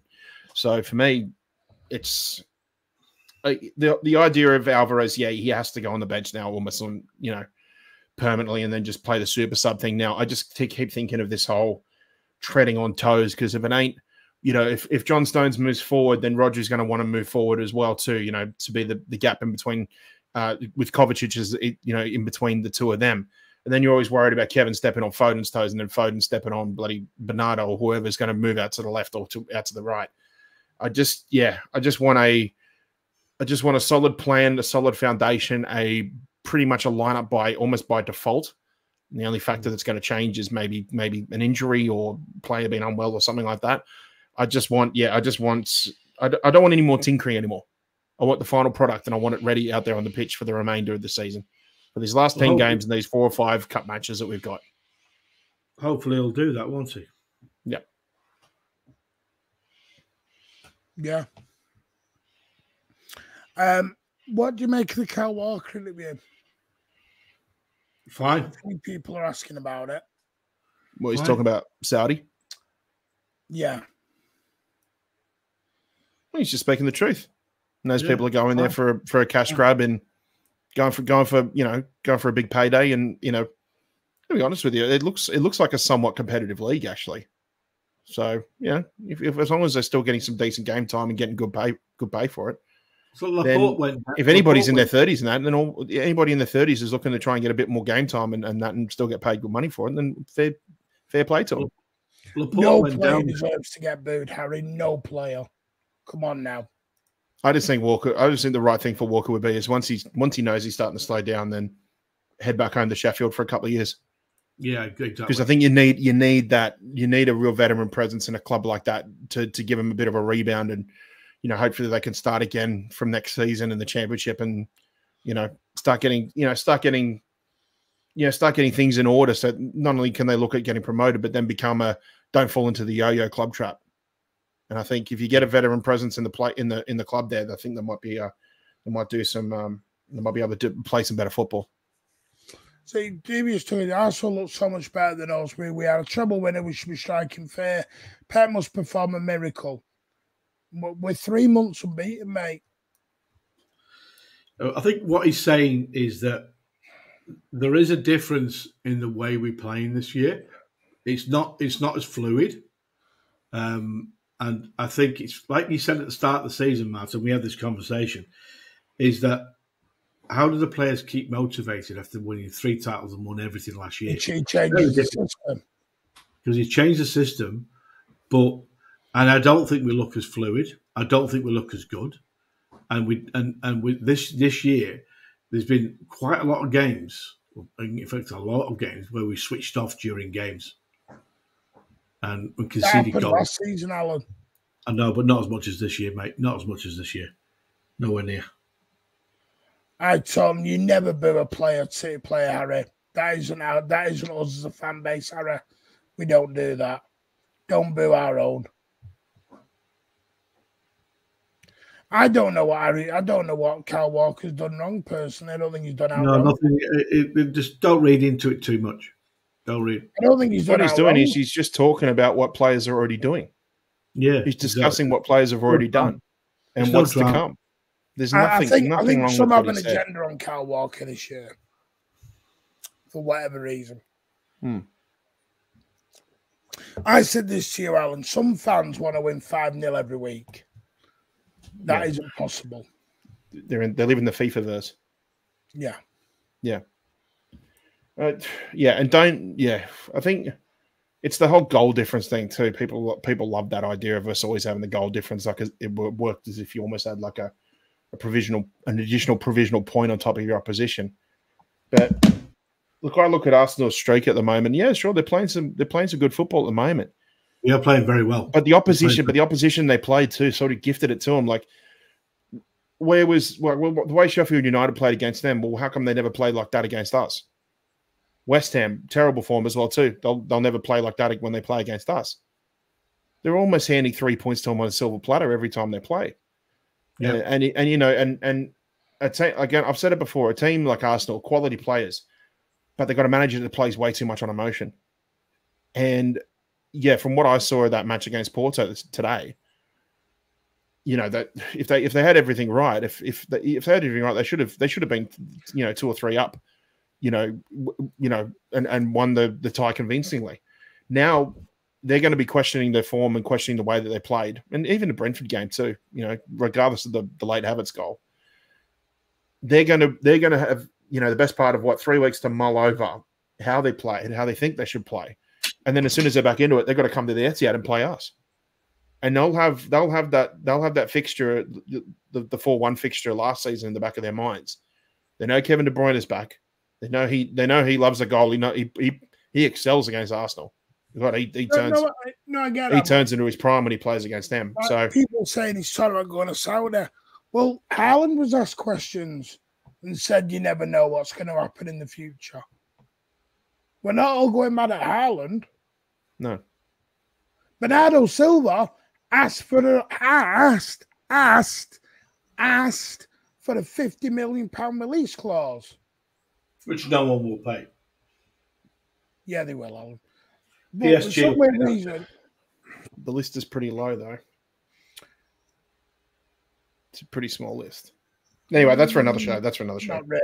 Not really. 50 million is not a lot in today's money. To put it bluntly, loads of players have talked about futures. Why is it Kyle getting the shit? I saw the interview and I saw the one he did with Rio Ferdinand as well, and he was quite honest and respectful. I thought he spoke sense. I honestly think the one with Rio Ferdinand was disrespectful, because the one thing I will say, yes, Arsenal are good. Arsenal are good. Well, They're playing well, and they're bought well. No, they're bought well. But their fans are becoming so arrogant. It's unreal. Yeah, well, we put up with Liverpool. That guy. Mate. It's like Liverpool. Their fans are completely arrogant. You know my opinion on them, and to be fair to Arsenal, they are playing good football, and he's bought well. He has bought well. The fans are like last year. They're excited, think they're going to win it. Well, they have to do it. Alan, playing good football means you win doesn't guarantee you anything. Well, mate, they've certainly played better than they did last year. Last season, Alan, and one sweet. Yeah. The fans are a nightmare. We know what they're like. No, Alan, the point I'm making is if you'd have had the respect instead of being a bit rude, I was trying to say the co-host of that interview is an Arsenal fan. Yeah, no, he is. And he was completely and utterly arrogant to Kyle Walker to a point where Rio Ferdinand even pulled him up and went, where have you got this chest from? What have you won to have this chest to talk about Kyle Walker? Oh, I know, but that's what a lot of the fans are like at Arsenal. Alan, if you want to get a good idea of just how bad it is over some of the Arsenal fan base, go and look at some of Lee Gunner's videos. Oh no! The way he breaks down some of the stuff that they put on Twitter. Yeah, mate. I know we've got a very, very small minority of people in the city fan base that do that sort of thing, but it's nothing on a level to what they have to go through. I know. Listen, they're entitled. They're like Liverpool fans. They think they're entitled to win the league every single year, even when no. What it is that they create a lot of their fan base have these people now that create these false statistics to sort of justify why finishing second in the league was a great achievement and that.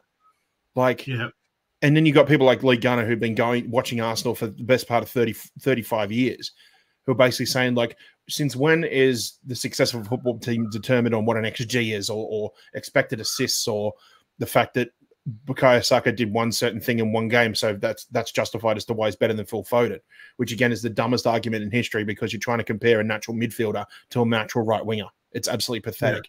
But they'll go on these absolute tangents. It's absolute, just complete and utter waffle talking about why irrelevant statistics that justify why they think finishing in the top four was as important as it was for other clubs winning certain trophies. Yep. There was one guy who was on the other day. There was one guy on one of the shows the other day who was talking about how he thought Arsenal finishing second in the league last season was a bigger achievement than Leicester winning the Premier League. That is just diabolical thinking, in my opinion, and I hope our fan base never ever get to that level. Harry's put in no agenda. It should be professional. The company going to decide their futures mid-season. We're not mid-season. We're not mid-season. We're 10 games away from the end. Where's the mid-season bit come from? Number two, Gundo had decided his future, yes. Yeah, he did. And yes, I think everyone agrees we do miss him. Company knew he was retiring before any of us ever knew. Do you think he just decided on that Leicester game that he was done? No, he knew before. This is what I mean. It's what it is with Kyle. People are upset with him because of his social life. That's his social life. Let him do what he wants.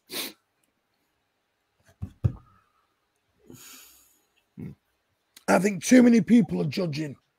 The way he's playing is the way he's been told to play. We play overlapping fullbacks this season. Blame Pep Guardiola for that. Yeah, I don't think we blame Pep.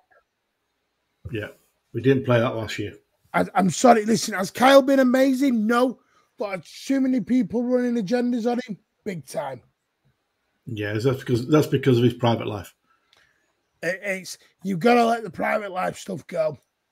Yeah, believe it or not. I mean, here's one for you. Lucas Paqueta knows where he's going next summer.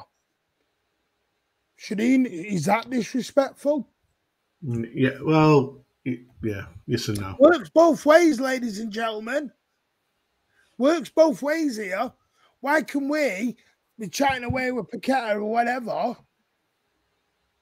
And, well, that's okay. But Kyle Walker, wrong. I've heard Nunes is going the other way. No, you haven't. I'm happy to come and see with you, Martin. He's become a failure of club captain. But how? You won't tell me how. It's a statement with no evidence behind it. Yeah, Harry, you can't be a failure until the season. Until the season's done. Full fit squad couldn't even beat most weakened team. Gutless player and clueless manager. 3 months unbeaten knitting. You're being a bit spoiled there, knitting. Being a bit spoiled. Come on, relax. We haven't won Man City quality dipped so much they haven't won a game against any big team.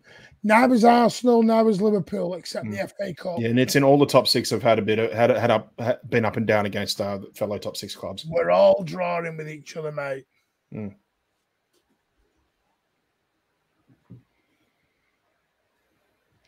In the space of 6 months, Walker's gone from potentially the best right back in the Premier League to let's drop him. Spot on. I do think there's been a lot of panicking for some weird reason. I don't understand it. Liverpool played with 3 academy in a starting line against an absolutely battered City. Did we lose?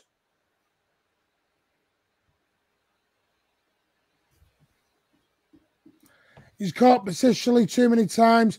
That's on Pep, though, Andrew. Because Pep tells him to go back. Paqueta doesn't shout he's gone off. No, he just hugs the managers and the coaching staff and everyone at Manchester City, Pardo, during the game. Yeah, he makes it obvious without saying a word. Is that fair as well, Pardo? You know? Come on, I think. And all he said was, it's an option. There's 10 games left. By the way, I keep saying this. Players will be organising their future now. They don't wait till the summer. Mm-hmm. Players don't do this. And with the Euro, they'll have limited time to do that too. Yeah, they don't go. They don't organise it in the summertime. They'll do it now with agents. It's the agents that do it, not the player. One of the mates went down in miles after the bar picks for having such shit happen to me. I'm not judging him. I can't judge people for having a private life, Bray, because if we did, I wouldn't be on there. Alan's got a private life. Pat, you tell me a human being who's not made a mistake in their life, and I'll show you a liar. Mm. Yeah, correct. He's without sin cast the first stone. It's going to cost him a lot of money, but that's his money, not anyone else's. It's his issue, what he does in his private life. This is what caused the Jack thing, because he went away getting drunk. Guess who went away getting drunk with him in the summer? Erling Haaland. He went to Ibiza. Phil Foden, by the way, is a bit of a naughty boy sometimes. No one says anything about good old Phil.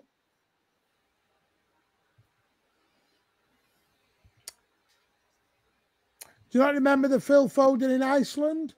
The Phil Foden on the beach when his missus was going through his mobile phone? Found a few naughty pics. A few naughty text messages, apparently, allegedly. And this isn't calling Phil out. My point is, the human beings. I don't get it. Listen, I think we'll beat Arsenal. Well, if we don't, we're out of it. Yeah, but if we don't win the league this year, so be it. Exactly. We're not going to win it every single year. But you can imagine the meltdown if we don't. If City ever start 3 academy in their lineup against full fit Liverpool, Rico Lewis has played against Liverpool. Phil Foden played against Liverpool, Mitten. Come on. Then Jack, have a go at Phil. Have a go at Erling Haaland. Have the same energy for all the same players, Jack. Not just your favourites.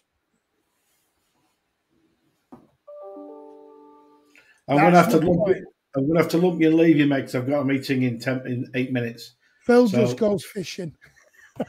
Yeah. I'll speak to you later, guys. See you, Alan. See you. Bye-bye, Alan. See you, guys. Oh, dear, dear, dear, dear. Anyway, while I'm just getting these last few comments, anything you want to say, Pat? Would you go with No. What is your strongest 11 for the rest of the season? Ooh. Can I put like 2 players in one position pending opposition?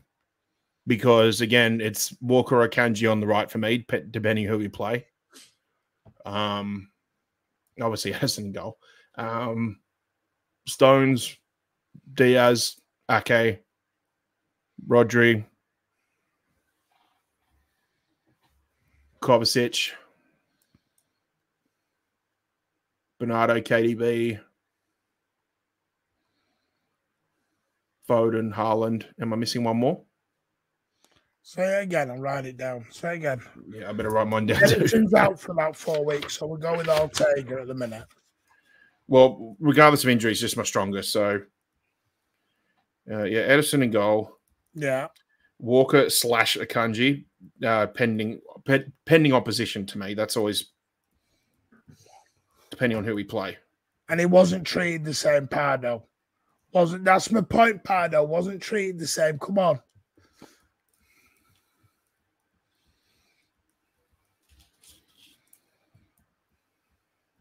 You're right, mate. Talk amongst yourselves. I'm just writing mine up. Yeah. I'm totally relaxed, but I don't think he's supposed to tell me about his private. I'm not saying it is Bray, but he's picking up a fire extinguisher and trying to smack someone around the head with it. Private. I'm not even calling out Phil. My point is, it's the private lives. It's not great. I'm not saying it is, but the guy was going through a lot of issues. Do you remember John Stones in his first season when he had to go and see a counsellor because of what was going on in his life? Don't forget the COVID season too. I know. He was a mess. He was a mess that season too. And then don't forget as well too, remember when he got injured at Leicester in the Centurion season? He wasn't the same when he came back. Because I think that whole hamstring thing would played on him mentally. He probably never played more than at 50% full capacity. Yeah. Mm. So look, yeah, it's hard for me to put like an absolute definite set in stone lineup, because I still want to alternate players here and there, because depending on position, and of course we're playing every 3 days. But for me, it's Edison, Walker or Akanji, again, depending on position. Stones, Diaz, Ake, that pretty much, the backline speaks for itself. I would probably say Rodri and Kovacic, only because I think Kovacic is starting to figure it out now. And I just like that extra security for Rodri, given the fact, too, that he's only 2 yellows away for what? He's 2 yellows away from suspension, but he's only got 3 or 4 more Premier League matches before the reset. So I don't mind. I like the idea of just Kovacic in there just for a little bit extra security. Once it's reset at 32, Rodri can go play on his own and expand the midfield. Offer more bodies in midfield. If you're not happy, mate, go. I know LB and I know Nobbins, so don't come in here trying to cause trouble when we all talk to each other privately, mate. Don't do that. You're not happy, leave. If you're only a City fan for the trophies, sorry, mate, I can't help you.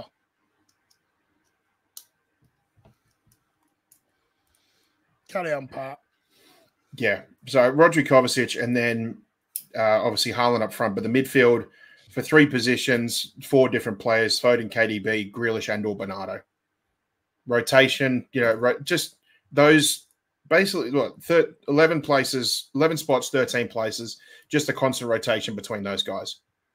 And then, depending results, obviously just rotating with your super subs, your Dokus, your Alvarez's, get them on for your 30, get them on for your 30 minutes, whatever, whether you're chasing a game, holding a game, wearing down opposition defenses, just that's it.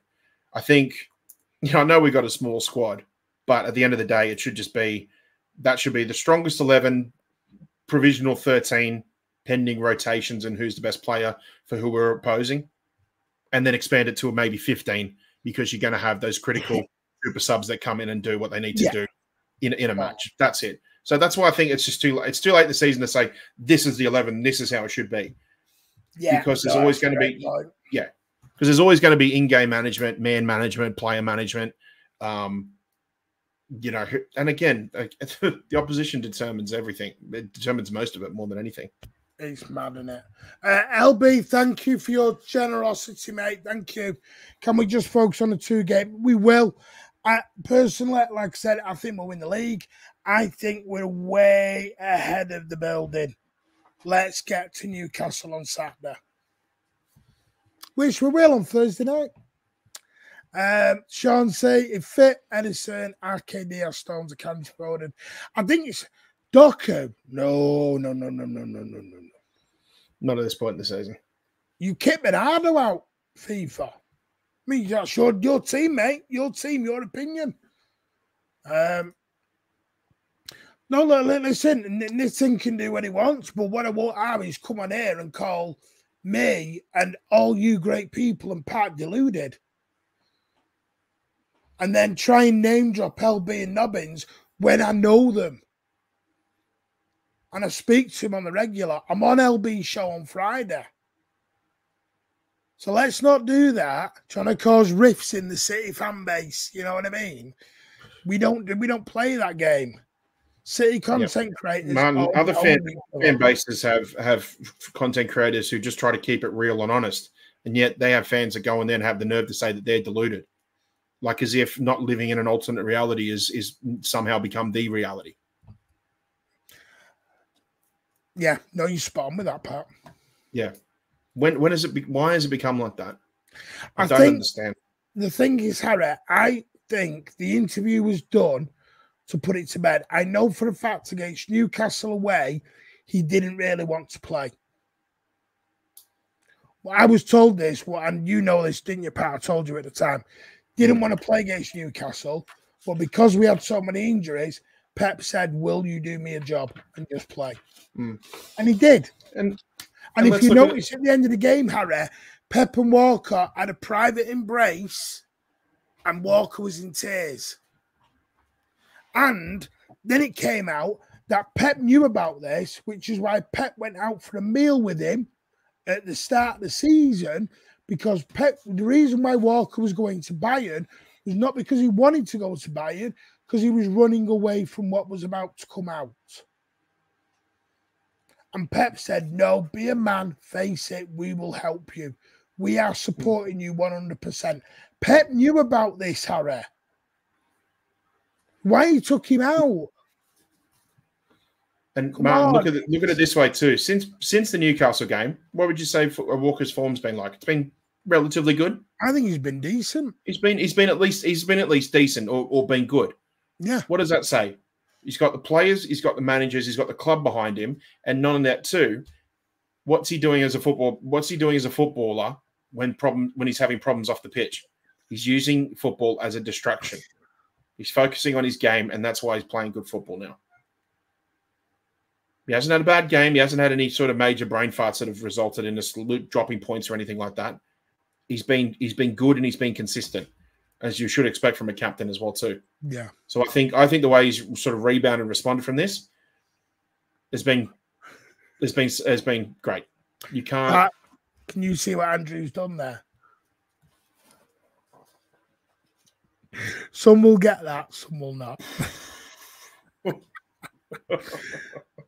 1994, 95 was it, Andrew? That's right, yeah. We signed John Burridge on an emergency loan because all our goalies were injured. He was about 40. Was he? How old was that? I'm just checking it now. Was he 47? He's 72 now. So yeah, he would have been in his 40s. He would have been in his early 40s. Yeah. He only played one game, I think. I'm sure he only played the one. And he was at Main Road. I think he was at Main Road. Because I know Dibble was injured. And was it Margetson who was injured? Well, Colton had just gone to United, and then went to Sunderland. Well, we know what's going to happen. Hey, Martin, we know what's going to happen, mate. We'll be in the Vauxhall conference. Yeah, that's sorry, Pat. Gordon out for 6-7 months. Wow. Anthony Gordon. Oh, yeah, we'll discuss that with the Newcastle fans on Thursday. Wow, okay. I was going to say, so you know what will happen next season, because history loves to repeat itself. We'll get our own version of John Burridge. We'll be in the Vauxhall conference saying we'll need to call an emergency loan for Jimmy Glass. Last day drama to keep them up. Yes. Mine's not been angry tonight. What it is I knew what Alan was doing. Alan came on to vent about Liverpool because you didn't know, because that's why I commented on saying you fell for the bait, and you know it. I didn't know it. Yeah, I didn't want to say anything because I had a feeling you would. I fell for it, and Alan got me going. And then, listen, I'm all for opinions, but what I don't like is trying to split the City community when we're not like that.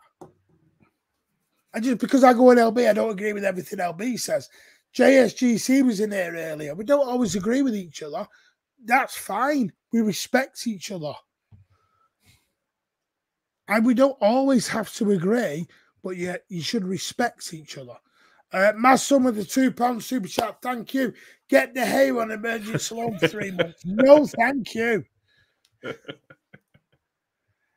Martin Margetson, did he play outfield?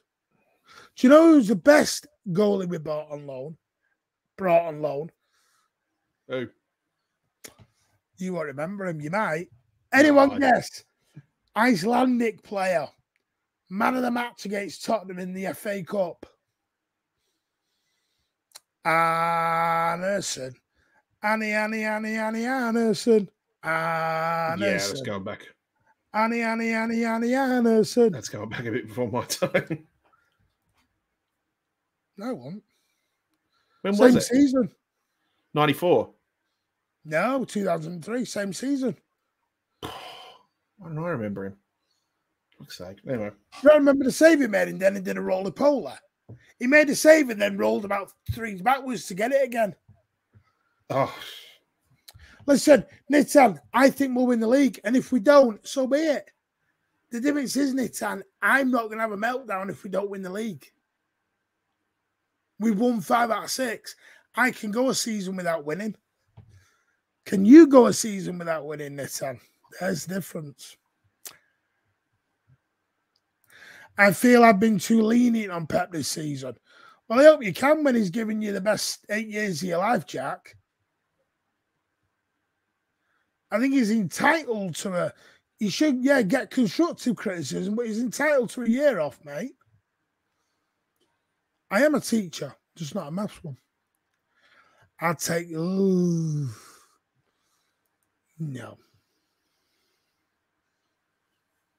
Exactly. Spot on. Kimmel, bloody hell, we're doing it now. Kimmel, £2 million from, which, there it is, Anderson. Isaacson. None of these were mentioned on the tour today. Margetson came on a winger. I can't know, Barton set off. I was at that game. Man, if they did, you'd complain about that. Put Kyle Walker in net. No, they'll all moan about it. Yeah. Now Quinn in net, Kyle Walker. Like it. We can afford a 1 season. Listen, we're 1 point off the top. If that's a 1 season vacation, I'd take that all day and being 1 point off the top. I'm hoping next season's my 1 season vacation. Because if we got that 4 in a row, I could don't care if we finish mid-table. Martin Fulop. He ended up at Sunderland. Be nice to make things. Right, we're going to leave it there. David Pike snuck in with your legendariness at the last minute. Geez, I was thrilled we won the FA Cup. Anything more, just a bonus. Thank you, David Pike, for your £5 super sticker. You are a legend. Thank you so much. Walker's the only City player with the most CS. But mine, I'm constructive. I haven't been. No, Jack, you're emotional, mate. You're not constructive. You get emotional. You get too emotional, Jack, because that's why you come out with your OTT comments of the give him a slap, send him back. You get emotional, Jack. There's the difference. You get too emotional. which I get it, but like Andrew said, we have become a bit spoiled. We have a little bit. Anyway, thank you to David. Thank you to LB and Masson for your super chats. Big up to Blue Goat, Damesh, Lina, and Simo for all your super memberships and your gifted memberships. You are all legends. Thank you to Pat for joining us this early in the morning. You are a legend, mate. Thank you, man. Thank you, everybody. My voice voice pleasure. Never a short. Hey. See, I'm being nice. Nice to be emotional. Jack knows he's emotional, though. Too emotional. That's the problem. And when you get, I get emotional. Listen, you know this calmness, confident, cockiness you say. Pat wasn't seeing any of that on Sunday in the WhatsApp group. I was not happy bunny on Sunday. No. The reason why I put my phone on flight mode for matches like that. Yeah, but Jack, you know why that happened, mate. Told you that privately. You know why that happened. Anyway, thank you all for joining us. We'll be back Thursday night now with Thursday night chat with the countdown to the FA Cup. We'll also discuss the new PSR rules that are coming in. Looks like it's going to be on 85% of your income. We'll discuss that. Will it help the league? Is it a good or a bad thing, etc.? And we'll also discuss Newcastle. We're going to have a couple of Newcastle fans on as well. If you want to see some more of me, and you might not want to do, I am on Judge Footy Mode tomorrow at 2:30, I believe. Yeah, I'll be wide awake for that. Yeah, you don't want to be. No. 2:30, yes, 2:30 tomorrow. Yes, 2:30 tomorrow. And then I'm on LB's on Friday, and there might be some stuff on City Extra as well. But anyway, take care all. Have a great evening. You're all legends. Smash that thumbs up. Hit that subscribe button. And yes, we had a bit of a whinge at the beginning, but it's not because we want togetherness. Hashtag together is what we want back. Come on, City. Let's get it sorted out. Take care all. Whinging together. Yeah. Take care all. And we'll see you on the next one. Bye. Hey, see you later.